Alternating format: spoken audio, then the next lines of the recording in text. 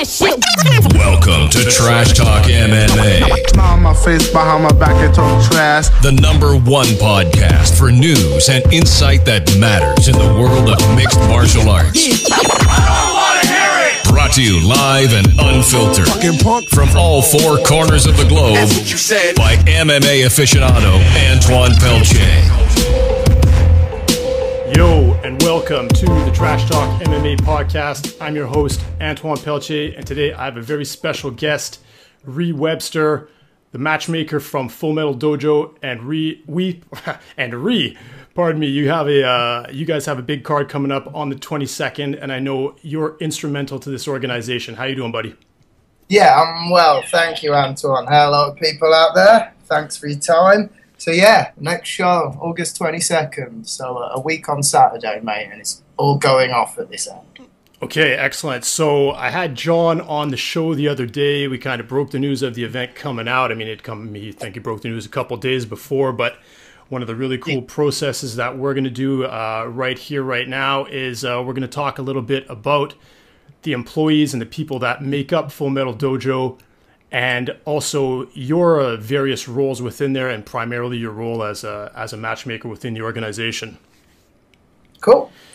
So obviously John's the founder, the CEO, the all-around multi-hat wearing crazy dude running around doing a gazillion things, and he's really the face of the organization. But talking with him, it sounds like you play a really significant role in Full Metal Dojo as well. Have you been involved with every single one of the FMDs?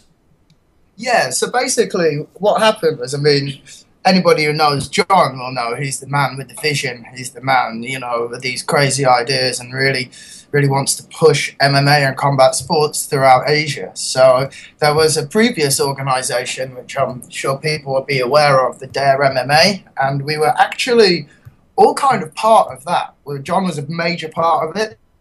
I helped out with a bit of the social media, a bit of their PR and stuff.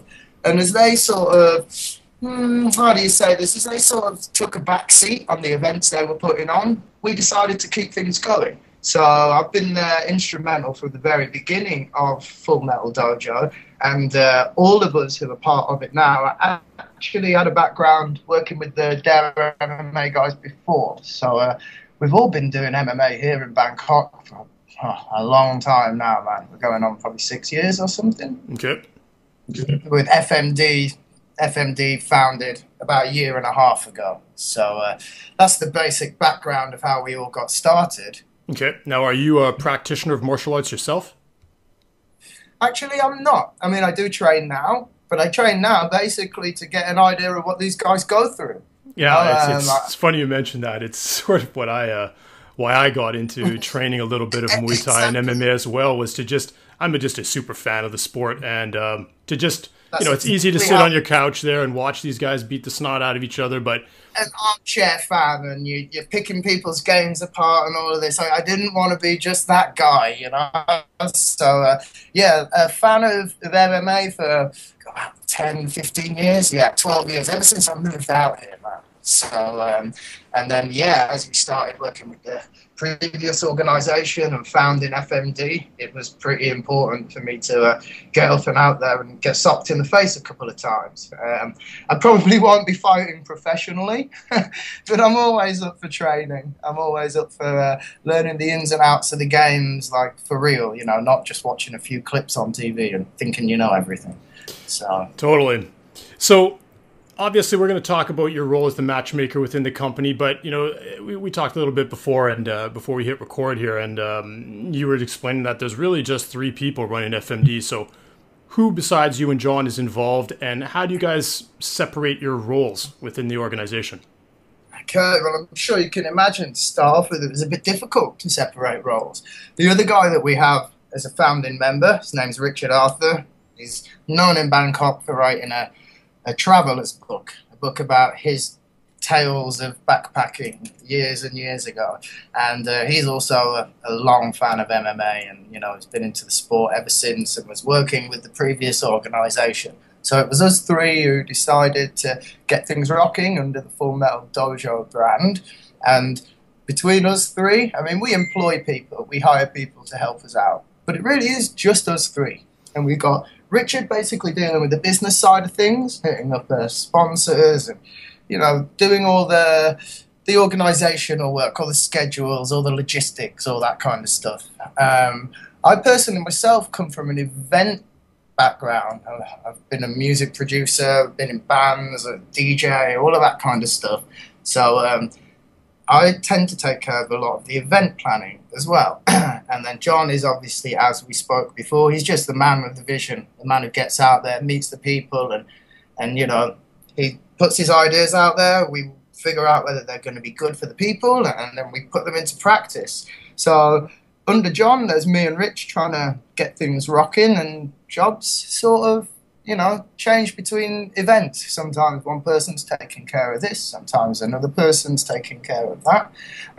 But I would say that if you had to just put a title on our job descriptions, Richard is the business guy, and I am the event organizer and matchmaker, in the simplest terms. All right, very cool. And just seeing how, talking with John and seeing his passion that he puts into this promotion, it really sounds like, that this is kind of like a mom and pop operation, and it really comes down to a labor of love. And I'm sure the three of you really must have to have a lot in common and really align yourselves with John's vision to pull these things off. And I can imagine the amount of work is just horrifying, Yeah, I guess that's what kind of came naturally, because the work is horrifying. The amount that we have put on our plate is ridiculous, and anyone who kind of has worked with us will know that. We're pretty open book when it comes to the things, how we organise things and who we involve. So it's the fact that we do share John's vision, and the things that he say we are fully on board with most of the time.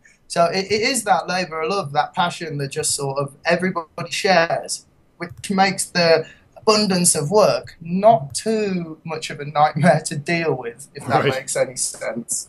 No, I mean, absolutely it does. I mean, when you look at these big scale, productions, you can only, if you just look at something like a UFC or a Bellator or even a 1FC, you look at the scale and you imagine the moving parts, but you also imagine, there's an incredible amount of staff behind all that. And, I know that you guys just really get your hands dirty, right? You guys make and break this thing. Yeah, we like to be involved in everything. There isn't really a decision that happens in the company that doesn't come through us all together. We're not out there just making decisions on our own. It is a real joint thing.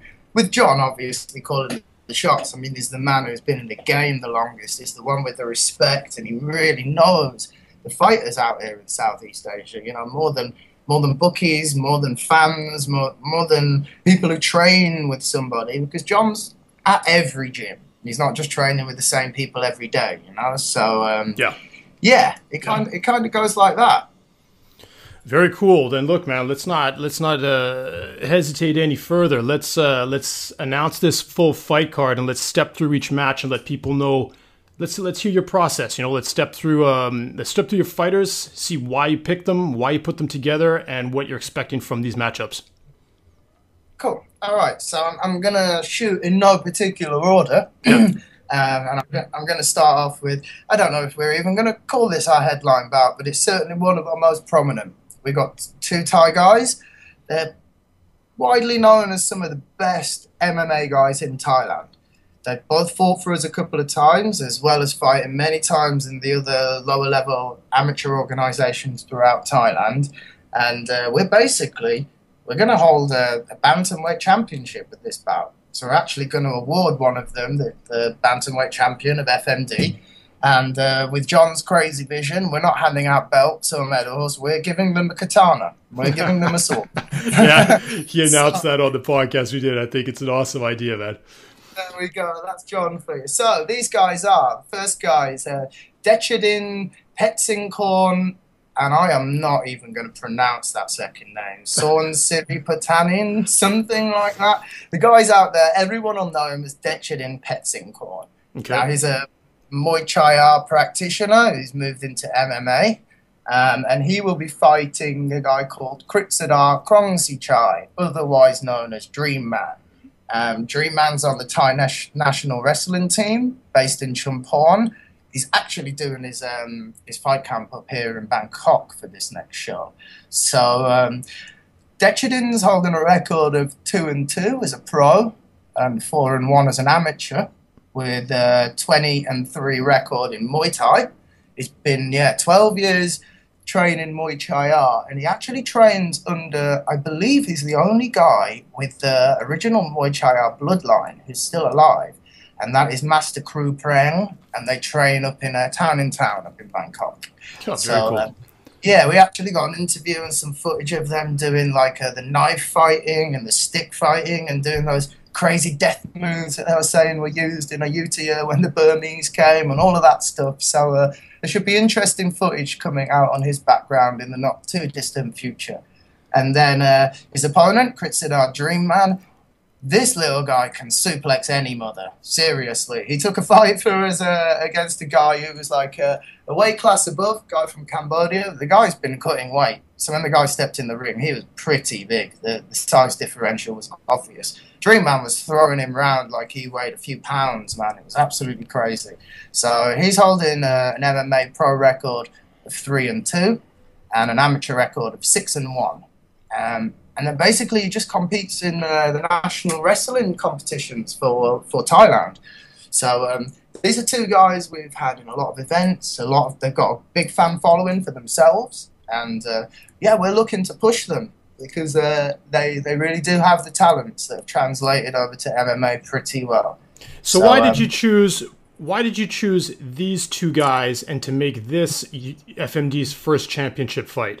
That is a really good question, you know. So these two guys are basically some of the only two guys that have racked up a relatively good amateur career. I mean, a lot of guys have fought and it just doesn't get taken down. It doesn't get noted. It doesn't go on their record. These guys have been slightly different, and they've always competed in organisations that have given them not necessarily a sure dog, but an actual record that stays behind them. Something you can research and find out about. Sorry about that. I've got loads of messages coming through. We'll just have to. No worries, man. So yeah, basically they're just widely regarded as some of the best MMA guys. Now, there's a couple more, so I don't want to say they are the best. But in that weight division, we have two more guys who are also on the card. They just don't quite have the amount of fights. So we're sort of prepping the bantamweight. We have a lineup of guys that are deserving of getting a title shot.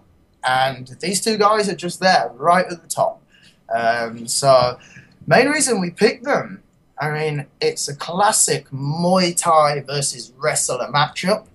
And as soon as we announced this match between the Thais, everyone was really shocked that this has never happened before. I mean, it's a matchup that is, on paper, it's surprising that people haven't tried to do this. So everyone's really excited about it. It just comes down to these guys having the experience, having the following. They've been at our events. They've got the most experience. Excellent. Sounds like it's going to be a barn burner, man. And it's always interesting. It's always interesting to see how a Thai being involved with wrestling, and that he's part of the Thai national wrestling team. I don't know how good they are, but the fact that he's dedicated to that is going to be interesting to see how that converts into him. Bring it into MMA. Exactly. We're trying to get their coach. We're trying to get him for an interview as well, because we'd like to hear as a mentor what he thinks about all this and how he assists them. We just haven't quite caught up with him yet. So as we do, we'll let you know, and we'll fill you in on any other useful information we might find. Excellent. So then next up, I'm looking here, you got a middleweight matchup between Ibrahim Aid and Nikolai Kozarev. That's correct. So Ibrahim is a guy who's not actually based in Thailand. He's been in contact with us for the last year or something, looking for a fight. And he trains out of New York, which anybody who's a fan of MMA will know. They don't have pro fights out there. No, they don't. I'm sure he's one of these guys who's hitting up every organization in every country just to try and get real fights, So he trains out of Elite MMA in New York. And now I have here on my notes, he's a national boxing and judo champion. So he's from Egypt, so I imagine he's a national boxing and judo champion in Egypt in his respective weight class. So he's fighting up weight. And then his opponent, Nikolai, is fighting out of AKA, which I'm sure everyone knows by now have opened up a proper high-tech facility down there in Phuket and have some of the best MMA fighters in and out of there, you know. Yeah, I've had just a ton of them on my show. You know, the Glenn Sparves and the Mike Swicks, and of course they've had they had Sil Palele in there. Mark Hunt. There's just been a gang of down there, exactly. And the guy down there, Marcio Caesar, the jiu-jitsu guy, the jiu-jitsu guy. I mean, he's an absolute killer. He's another guy that we're really looking to match up, and that's something we'll talk about later when we get into how we do these matchmaking, how we get the matchmaking process going.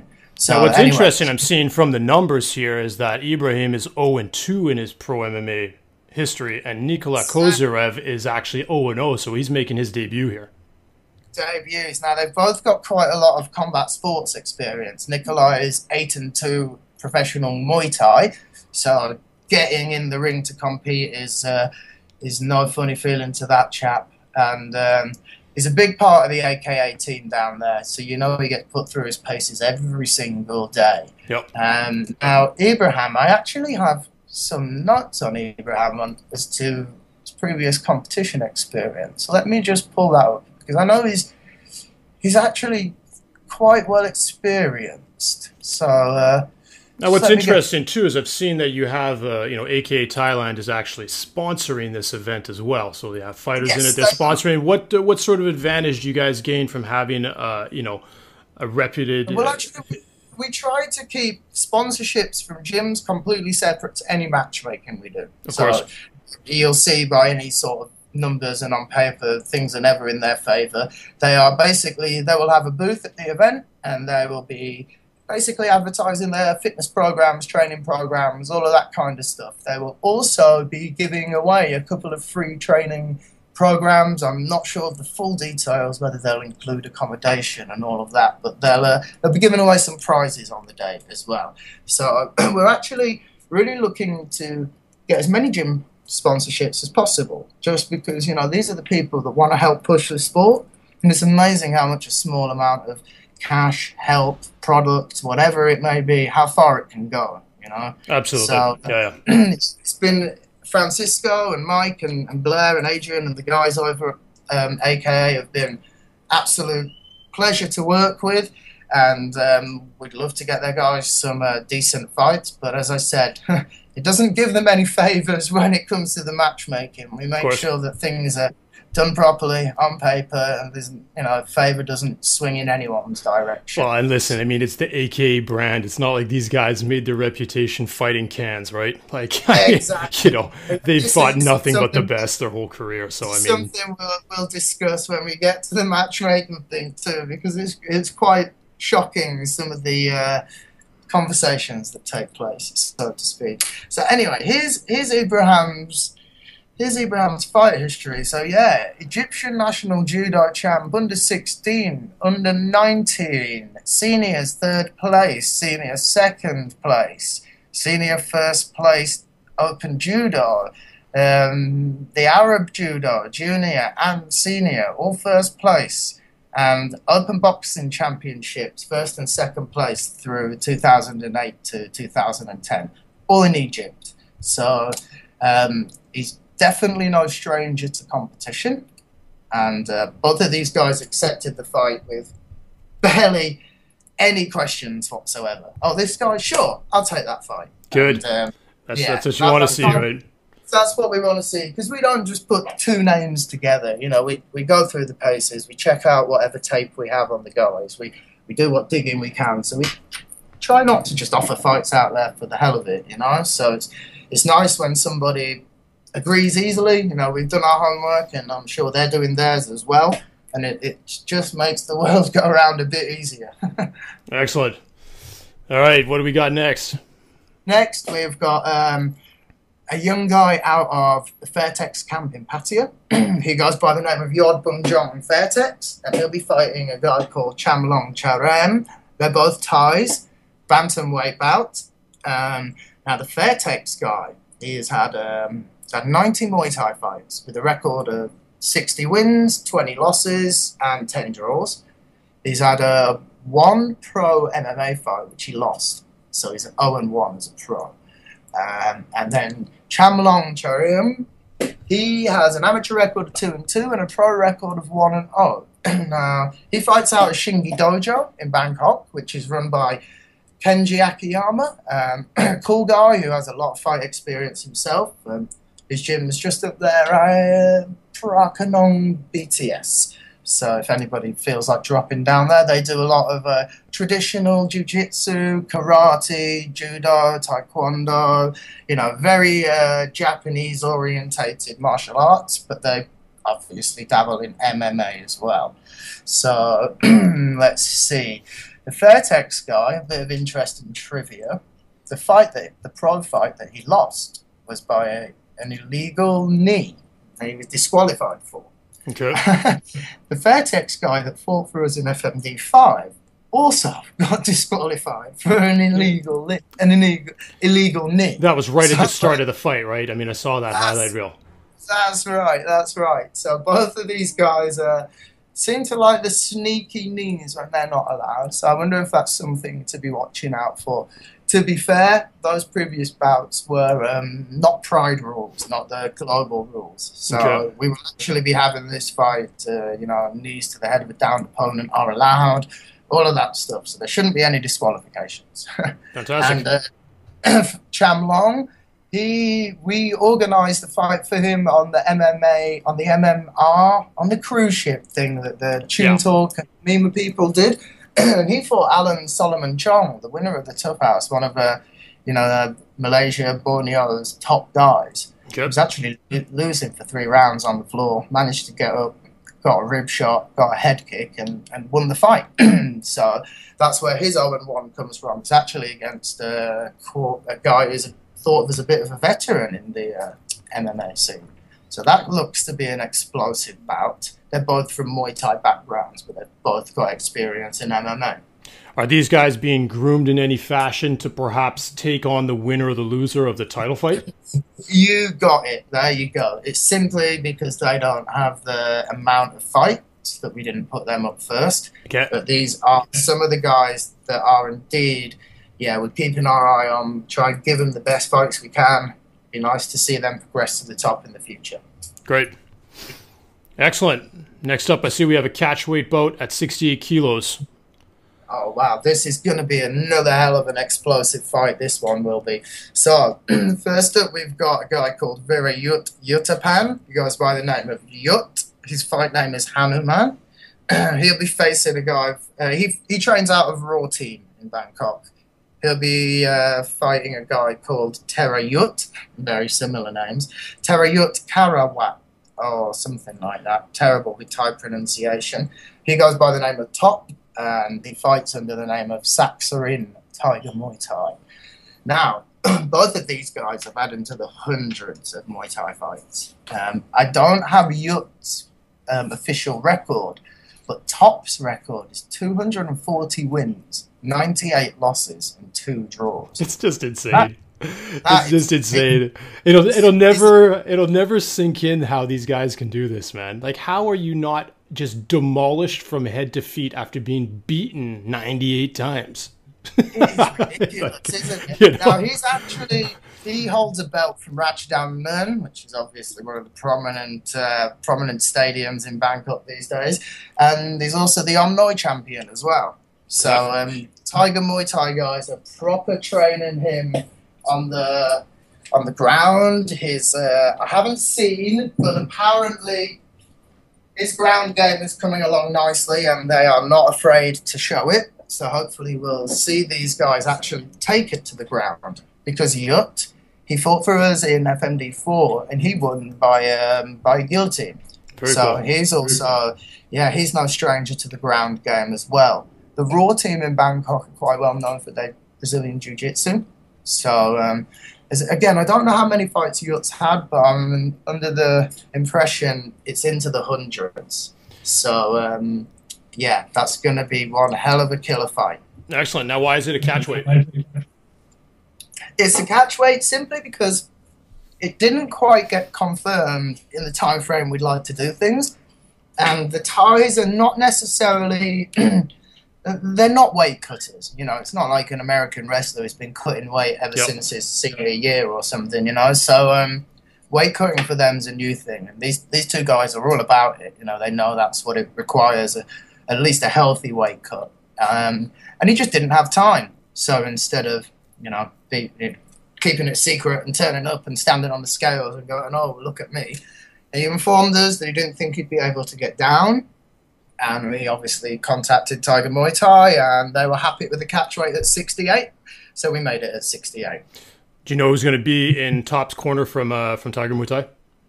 I do. George Hickman, who will actually be holding a wrestling seminar for us on the Thursday before the event. Excellent. The wrestling seminar will be at Movenpick Hotel on the Soy 15, and it will start about 6 o'clock. So he will be in his corner, as well as Alex Shield, who has he's fought for us a couple of times before, a bit of a standout, happy guy down at Tiger Muay Thai. He's got his own brand of gis that are called Sabai gi. Yeah, and, I know Alex. Yeah, you know Alex. I'm not sure what belt he holds, but I know he's a pretty damn good Brazilian Jiu-Jitsu practitioner as well. So the Tiger guys will be up here for the show. Now, I do know that Roger's got a fight coming up, so whilst he does usually come up and enjoy the event, I don't think he will be this time. So, yeah, because I guess he's got a fight. Is it in September? I think, right? Yeah, that's right. So I think it'll be George and Alex up in Top's corner for the Tiger Muay Thai kids. All right, man. Say hi to them for me. I will do. All right, next up, welterweight matchup: Jan Steinbacher versus Amir El-Gouari. Okay, so Jan's got a rather interesting story. We have heard of him because he trained over at Bali Muay Thai and MMA with the Leone brothers. Yep. So that's where the connection came from, because he's actually from Germany and lives in Germany, and he was a banker. He's currently writing a book and having a documentary filmed about him, about from banking to fighting, or something like that. Basically, his story from transitioning to being an office worker, pushing pens, tapping keyboards, to getting in the cage and fighting, basically. Yeah, it reminds me a little bit. Reminds me a little bit about Brad Robinson. There you go. It's a very similar story. Yeah, shout outs to Brad. What a cool chap. So yeah, I met Brad in Singapore, and went to Darren De Silva's gym and interviewed both of them. And I still need to put out that podcast. I've just had so many time sensitive episodes I needed to put out where guys had fights lined up. You know, so it makes sense to get the podcast out before. And I've kept pushing back Brad's, but you'll see when it drops. It's absolutely awesome. Well, Brad's got a good following in Singapore. He's doing great things with rituals. So, be interested to see that drop when it does, mate. So, anyway, so Jan's had he's 3-0 as an amateur, and this will be his pro debut. And, he got in contact, just really wanted to fight for us, wanted to put an end to his book, basically. You know, this will be the final chapter in his book. So, we've been looking for a suitable opponent. This one's been a bit of a nightmare, to be honest, mate. There's been fighters up for it, dropped out, injuries, decided they didn't want to do it for whatever reason. He's probably had 3 different opponents so far. But now we finally got it confirmed against a guy called Amir El-Gouari. He's also Egyptian. It's the first time we've had Egyptian guys on the card, and we've got 2 of them. Yeah, it's funny. So, it's strange. Now, he's basically 6-0. But it's one of these situations where 6-0 is an amateur. But it's one of these situations where the first 4 amateur fights were like, you know, pads and amateur rules. And then the second 2 fights were pretty much pro rules. But it was never put down on Tapology or Sherdock. So you could kind of call him 4-0 as an amateur and 2-0 as a pro. But officially on paper, it's basically just 6-0 as an amateur. Yeah. Now he's also a gold medal winner in Brazilian Jiu-Jitsu Open, I believe. He's also in Egypt. I believe it was the welterweight class that he took that. And he's currently in Bangkok training out of the Bangkok Fight Lab, which we all know and love. Moved to the training ground on Soy 69 right there. And also the Thrapa Muay Thai. I can never pronounce that. So we don't really know too much about these guys. We've got training footage of them, that kind of stuff. We don't have much fight footage of them. So this one's one of those where we've had to really dig down to see what's there on paper, try and pick out little techniques, little tendencies they have in the videos that they're sending us. But yeah, this is one of those that becomes a bit difficult to make because they don't just have fights on YouTube, and we've never seen any of their previous fights in person. So oh, there you go. I mean, that's sort of the box. Life is a box of chocolate fights, right? You just we'll see what happens. And this is one of those that, we try not to do this as much as possible, but on the level we're kind of working with, it's very similar for a lot of guys. They've had fights, there's no footage of them whatsoever, and all they can really do is whip up some shadow boxing or some sparring or something and shoot us some low-quality videos that we at least just get to see their style, what they're like, and yeah, we have to dig around and ask people if they know them and what they know of them and all that kind of stuff. So that's one of those that got made in that kind of fashion as opposed to sitting watching tape. Yeah, one of those word-of-mouth fights. Exactly. Very cool. Next up, we got a strawweight fight. And yeah, so it's Pongsi Piak Matistit. Again, Mitsatit. Thai name. There we go. Pongsi Mitsatit. And versus a guy called Wisava Kilwa Kawi Warakorn. Yeah, there we go. Kawi Warakorn. Search your dog afterwards and find out what they're really for. So yeah, basically Pongsi versus Wisava. This will be a strawweight bout. They're both quite well known on the local Thai MMA circuit, but Pongsi, also known as Piak, his Thai nickname, Smiling Assassin, he's breaking out there a bit. He gets a lot of press about him. I mean, he's a young guy with a pretty cool background. He came from nothing. He found a gym, and he's an absolute killer. But you would not think it to look at him. He's a small, happy-go-lucky, kind of shy kid. When he steps in the cage, all hell breaks loose. So this is one guy that, excuse me, drinking this horrible Schweppes Manal lemonade stuff, repeating on me. So this is one guy that we'd really pushing to be getting out as a champion, but the strawweight division is really thin, which is quite surprising considering that a lot of Thai guys aren't too bulky.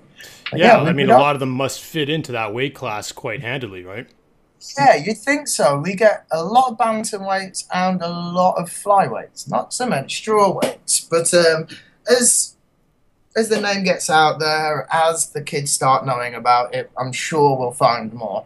So basically, a lot of the time, Pongsi steps in against people that he's got a lot better skills than they have a lot of the time. This time, however, the Swiss of our kids 4-2 as an amateur. Again, it's these full pro rules, but it's not written down anywhere. It's not on Sherdog. It's not officially a pro bout, but it basically was. And I do believe he's just had another fight that he won, so that could now be 5-2. Okay. But Pongsi, he's 4-0 now. He's over at Team Quest in Chiang Mai. As I said, he's got quite a lot of press about him. So if anybody wants to find out about him, I'm sure they can follow the links within your article and do the digging and see where the kid came from. Because interesting story and a great fighter. So Wisava is at maximum Phuket most of the time, but he's actually up in Bangkok doing this fight camp at the Majima team over in Thammasat University. Okay. So yeah, both of these guys, as I said, well known on the local Thai scene. We've seen them both fight a few times. Piak has fought for us numerous times. So we're really looking forward to this one too. Good. And now we have yet another bantamweight fight. Luke Molino versus Jackdan Tongyan. That's right. So Luke Molino goes under the fight name of the Haggler, and he's over at Legacy Gym up in Ubon Ratchathani with Ole Larson and the Killers up there. Another fantastic gym that are doing great things and in a nice peaceful setting, unlike some of the gyms elsewhere in Thailand. So yeah, we love to get Legacy on the gym, Legacy Gym on the card, and this time it was Luke. So he's got a bit of a losing record, but the kid's really tough, man. So he's 0-3 as pro Muay Thai, and he's 1-2 as an amateur MMA fighter. But he's been really honing his skills. And obviously, with Ole Larson and those guys, he's getting good training on that. Absolutely. So, yeah. he will be fighting Jack Tan. Now, Jack Tan, again, also very well known on the Thai MMA scene. He actually referees for Cage Wars or War in the Cage. I get those two mixed up. They're basically the same people. So, he referees for them. So he knows the game pretty damn well as a fighter, as a spectator, and as a referee.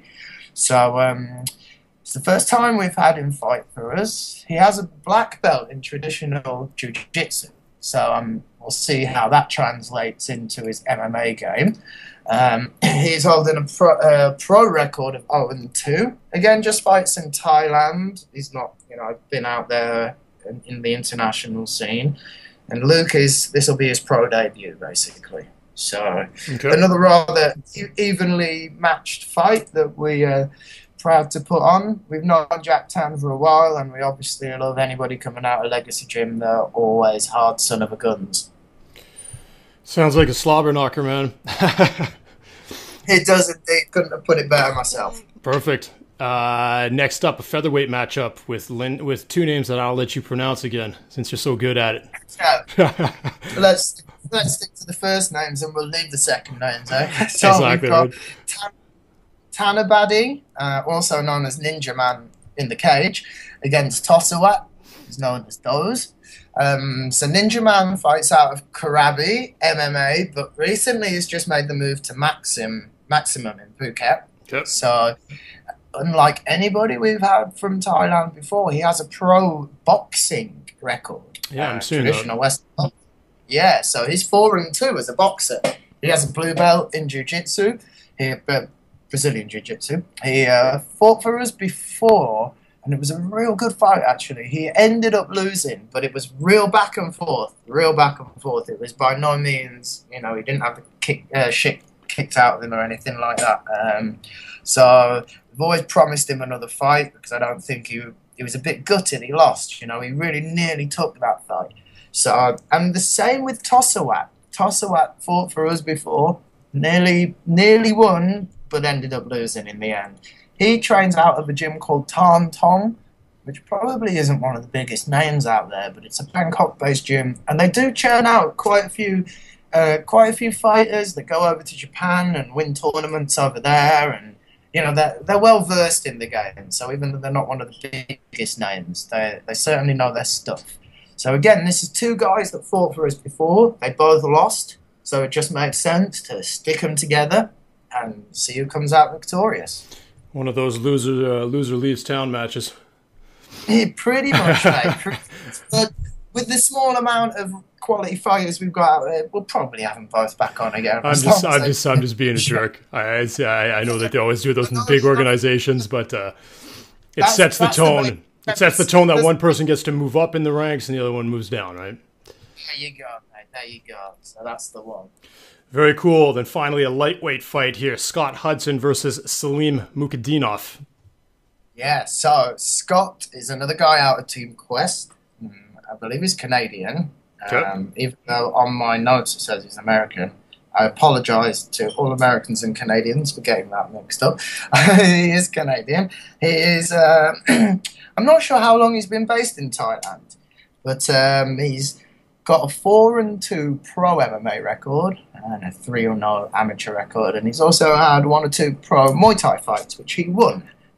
So he's quite experienced and quite a tough guy, and he'll be fighting Salim, who's 0-0. So on paper, when it comes to MMA pros, it might look a little bit mismatched, but anybody who knows Salim, he fought over in Mima. He's got a 6-2 amateur record and also a 9-1 combat sambo record. Yep. And he's out of AKA, so they're pushing the grind. This guy he's a talented fighter. So they both love that matchup. That was another one that sort of happened a little bit late. Scott had an original opponent that accepted a fight elsewhere, so we didn't want to keep promoting it, not knowing the outcome of that fight. So we switched opponents, and Salim got the match, and yeah, really looking forward to that one too. To be honest, that could be the most explosive fight on the card. I mean, you never know. It's hard to guess, but knowing Salim and knowing Scott, that should be one heck of a brawl. Excellent. So as of right now, is this the final card? Is there anything more you're going to add? Is there anything, is there any... The final card as of now, we were shooting for 11 fights. This is only 9. Okay. But since we moved venues, we've been restricted with time. Like, at the old venue, it was totally up to us. Start whenever, finish whenever. But we're using Nightclub, Insanity Nightclub on Sukhumvit 12.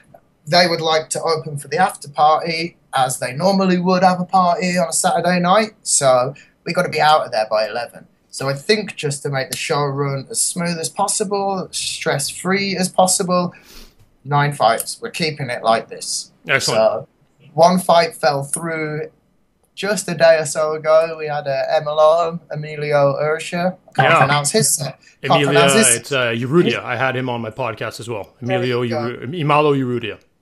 Yeah, we had him matched up too, but that fell through, and instead of rushing around for an opponent last minute, we've promised him a fight on our October 31st show.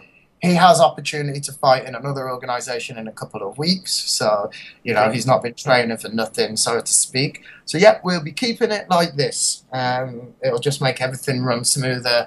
And, matchmaking is an all-day task. Conversations, people beating around the bush with answers and all of that kind of stuff. So that's out of the way now. Matchmaking starts for October the 31st, and we're pressing on getting everything ready for the event in a week on Saturday. Right on. Well, listen, man, I know you're super busy, and I'm not going to keep you a whole lot longer, but I know one thing that I do want to discuss with you before we go is to discuss your actual matchmaking process, and you hinted at that as we were going down this card of discussing the challenges. And I know I've talked about this a lot with John on the podcast we've done together, and that, as a smaller organization, and even one that John considers a feeder organization, you're dealing with guys with low records, and at the same time, you're also trying to bring in people to these cards. So you're trying to juggle these new rookie fighters. I mean, not necessarily rookies as in terms of martial artists, but in terms of MMA fighters, guys with somewhat limited records. You're dealing with limited budgets, being the size of organization you are. Can you just touch on a bit of the challenges that you guys face to put together compelling, even matchups for your Full Metal Dojo cards?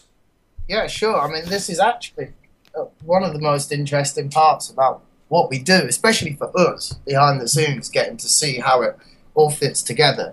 But, in an ideal world, we would like at least a main event with names that bring people in.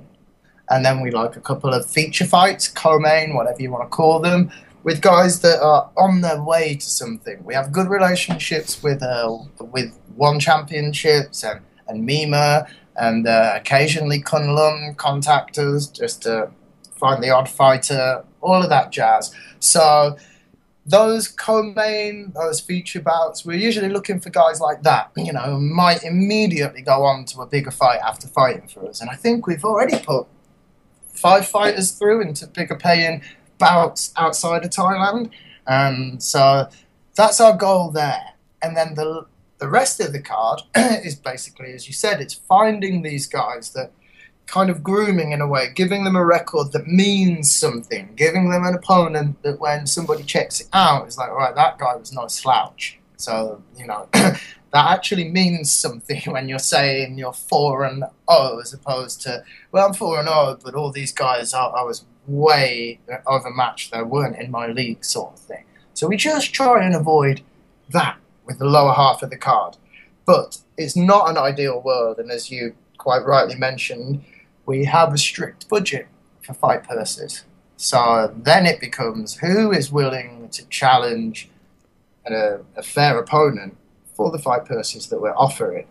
which basically means we're looking for hungry guys that aren't necessarily in it for the money, guys that want to build their record meaningfully. They get a Sherdog credits, they get all of that. So it can cause a little bit of drama when it comes to putting fights together, you know. We'll offer somebody X amount of money and they'll throw back at us, I got offered $10,000 for that fight. It's just like, I don't know who you think we are, guys, but that's sort of entry-level UFC money.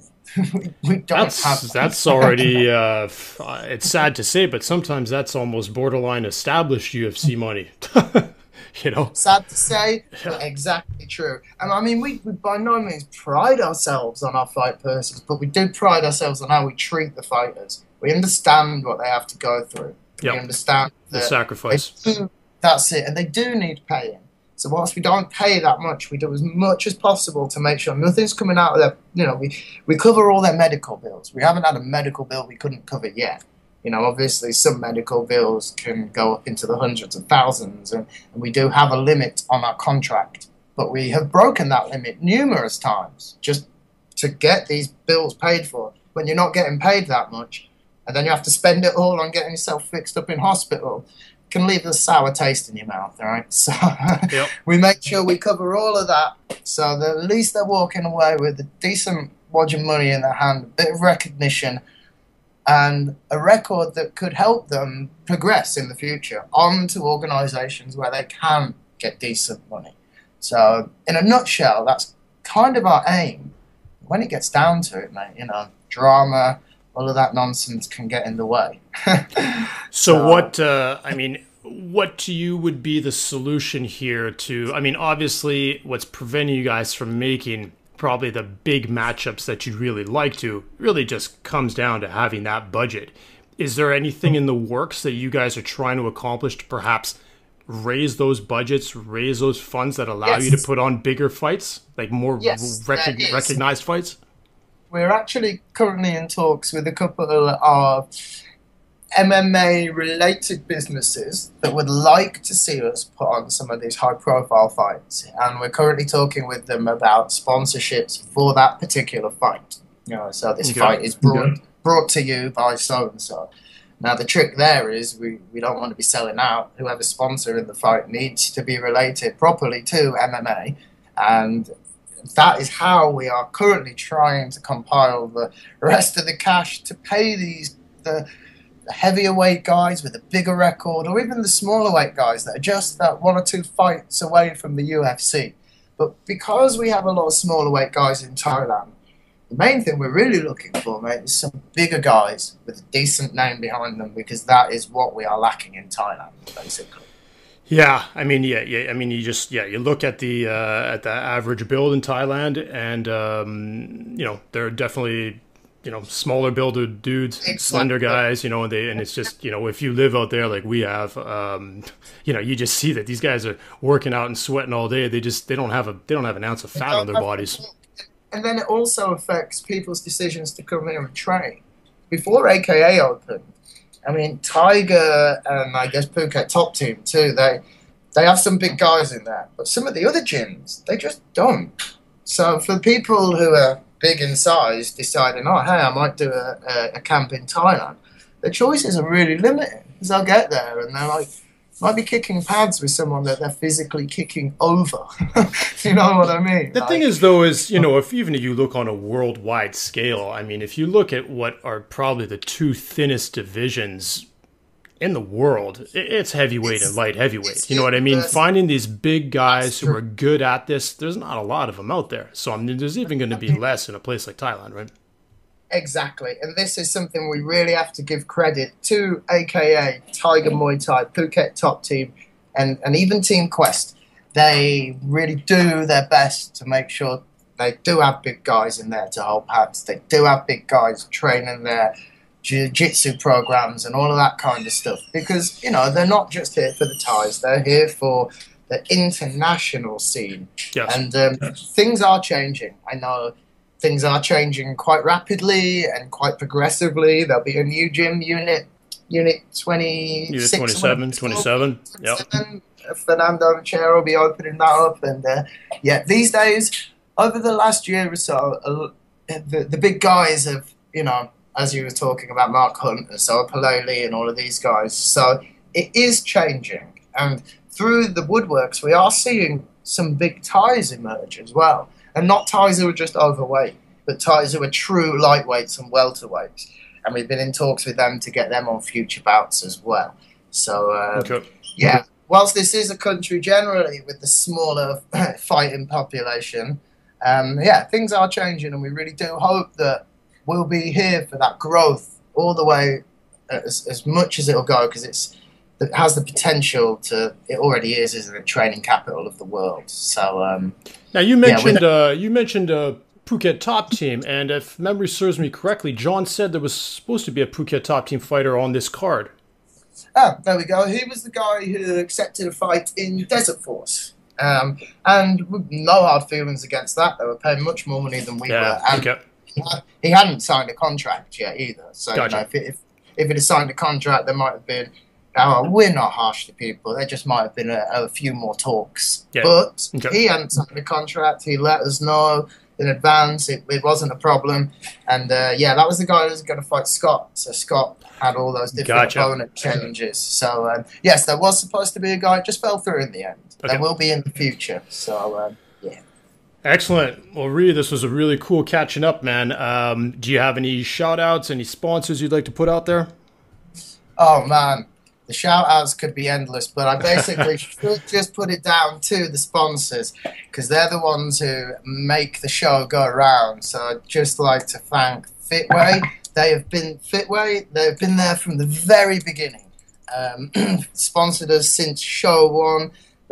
For anybody who doesn't know, they import and distribute all training supplements, whey protein, pre-workout, all of that kind of stuff. They have a website, so anybody into that, please check it out.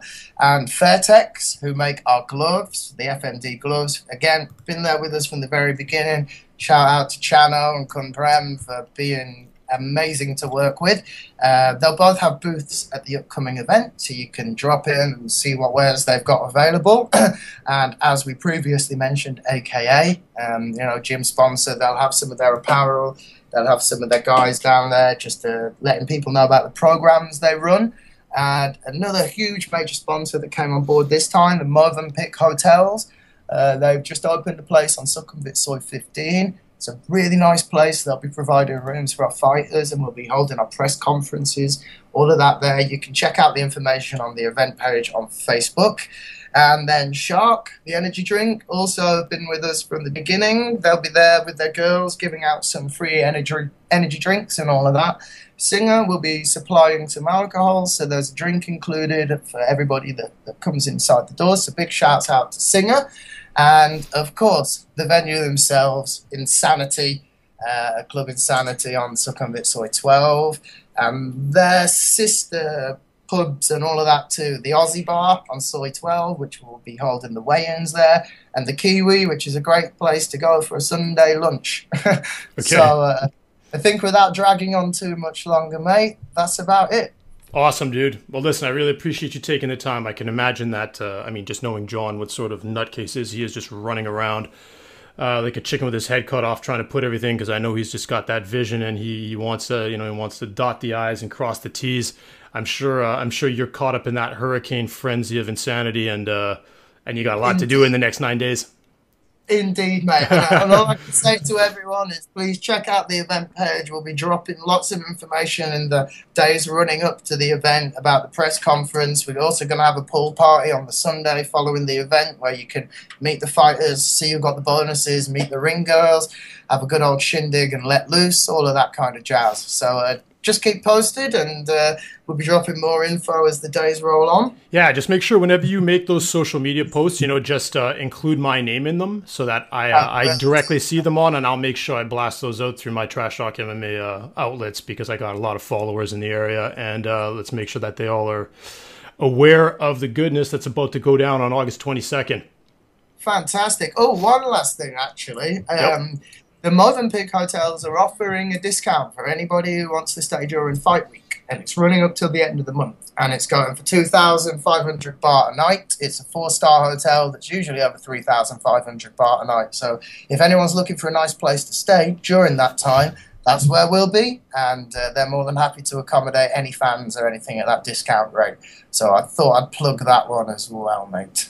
Perfect. That's what we're here for, man, just to promote the goodness. All right. Awesome, Ree. Well, thanks for your time as well, man. It's good to chat with you and catch up, even if it's not in person. And yeah, thanks for putting this out there and letting the people hear what's going down. Sounds good, dude. Listen, next time we'll get you back on the show. I'll let you do your matchmaking for your Halloween event, and we'll get you back on here to do the same thing for that one. And hopefully we can take a little bit of time to also discuss some of your music projects and whatnot. You know, we don't always have to just keep it MMA related. I know you make some dope beats. You played me some last time we hung out in Bangkok, and it's always good to throw that out there too. Anytime, mate. So, awesome, Ree. Yeah, I guess we'll catch up soon, and thanks for the call and the podcast. Hey, man, it's my pleasure. Excellent. Take care. Okay. See you soon. Best of luck, man. This was the Trash Talk MMA podcast. I'm your host, Antoine Pelletier, with my guest, Ree Webster, the matchmaker for Full Metal Dojo. Make sure you tune into Full Metal Dojo 6 on August 22nd if you're in the area in Bangkok. Make sure you follow me on Facebook, Instagram, Twitter, and YouTube. We're out of here. Peace. I don't want to hear it! Thanks for listening to the Trash Talk MMA podcast.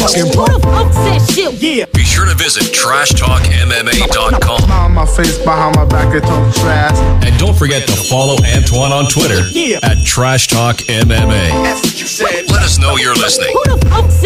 Use hashtag Trash Talk MMA.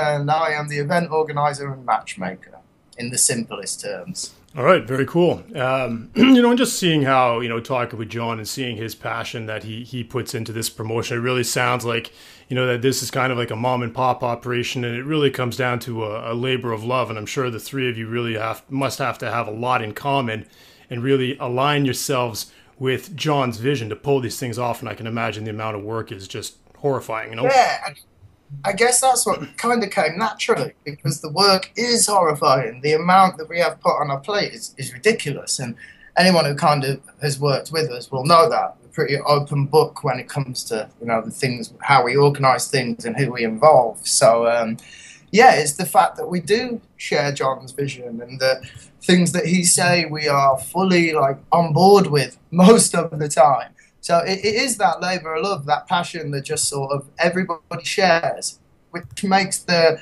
abundance of work not too much of a nightmare to deal with, if that makes any sense. No, yeah. I mean, absolutely it does. I mean, when you look at these big scale, productions, you can only, if you just look at something like a UFC or a Bellator or even a 1FC, you look at the scale and you imagine the moving parts, but you also imagine, there's an incredible amount of staff behind all that. And, I know that you guys just really get your hands dirty, right? You guys make and break this thing. Yeah, we like to be involved in everything. I mean, there isn't really a decision that happens in the company that doesn't come through us all together. We're not out there just making decisions on our own. It is a real joint thing. With John, obviously, calling the shots. He's the man who's been in the game the longest. He's the one with the respect, and he really knows the fighters out here in Southeast Asia, more than bookies, more than fans, more than people who train with somebody, because John wants to push MMA and combat sports throughout Asia. So there was a previous organisation, which I'm sure people will be aware of, the Dare MMA, and we were actually all kind of part of that. Well, John was a major part of it. I helped out with a bit of the social media, a bit of their PR and stuff. And as they sort of... how do you say this? As they sort of took a back seat on the events they were putting on, we decided to keep things going. So I've been instrumental from the very beginning of Full Metal Dojo, and all of us who are part of it now actually had a background working with the Dare MMA guys before. So we've all been doing MMA here in Bangkok for a long time now, man. We're going on probably 6 years or something. Okay. With FMD FMD founded about a year and a half ago. So that's the basic background of how we all got started. Okay. Now, are you a practitioner of martial arts yourself? Actually, I'm not. I mean, I do train now, but I train now basically to get an idea of what these guys go through. Yeah, it's funny you mentioned that. It's sort of what why I got into training a little bit of Muay Thai and MMA as well, was to just, I'm just a super fan of the sport, and to just, it's easy to sit on your couch there and watch these guys beat the snot out of each other, but an armchair fan, and you're picking people's games apart and all of this. I didn't want to be just that guy, So, a fan of MMA for about 10, 15 years. Yeah, 12 years, ever since I moved out here, man. So, and then, as we started working with the previous organisation and founding FMD, it was pretty important for me to get up and out there and get socked in the face a couple of times. I probably won't be fighting professionally, but I'm always up for training. I'm always up for learning the ins and outs of the games, like for real, not just watching a few clips on TV. Welcome to Trash Talk MMA. Smile on my face, behind my back, and talk trash. The #1 podcast for news and insight that matters in the world of mixed martial arts. I don't want to hear it. Brought to you live and unfiltered from all four corners of the globe by MMA aficionado Antoine Pelche. Yo, and welcome to the Trash Talk MMA podcast. I'm your host, Antoine Pelche, and today I have a very special guest, Ree Webster, the matchmaker from Full Metal Dojo, and Ree, pardon me, you guys have a big card coming up on the 22nd, and I know you're instrumental to this organization. How you doing, buddy? Yeah, I'm well, thank you, Antoine. Hello, people out there. Thanks for your time. So next show, August 22nd. So a week on Saturday, mate, and it's all going off at this end.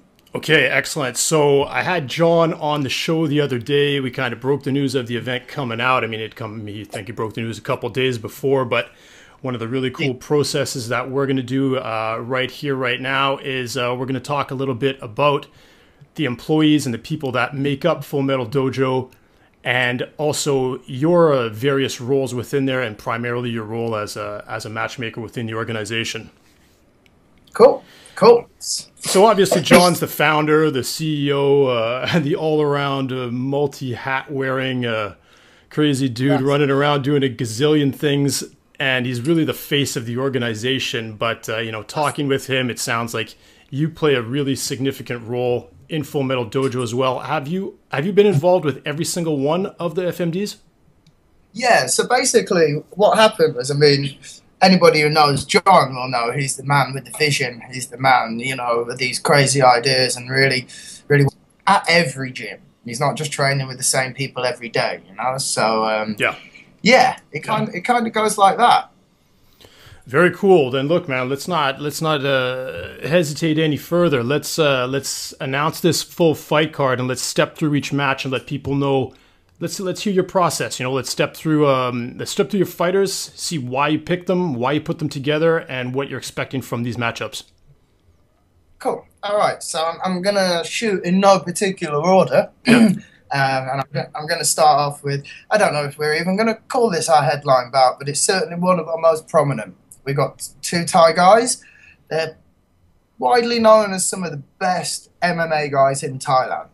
They've both fought for us a couple of times, as well as fighting many times in the other lower level amateur organisations throughout Thailand.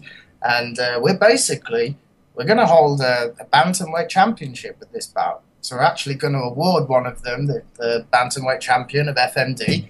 And with John's crazy vision, we're not handing out belts or medals. We're giving them a katana. We're giving them a sword.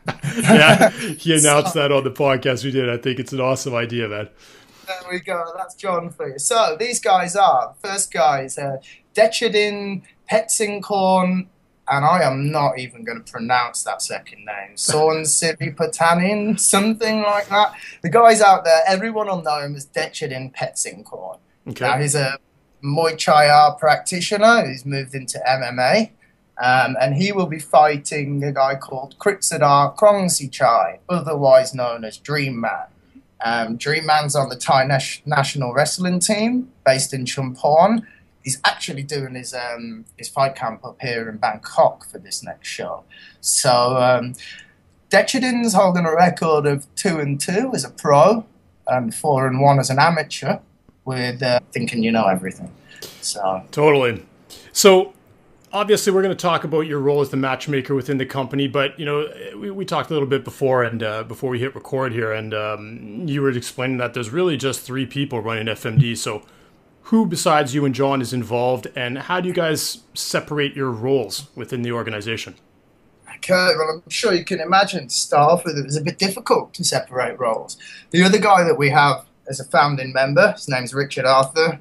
He's known in Bangkok for writing a traveler's book, a book about his tales of backpacking years and years ago. And he's also a long fan of MMA, and, you know, has been into the sport ever since and was working with the previous organization. So it was us 3 who decided to get things rocking under the full Metal Dojo brand. And between us 3, I mean, we employ people, we hire people to help us out, but it really is just us 3.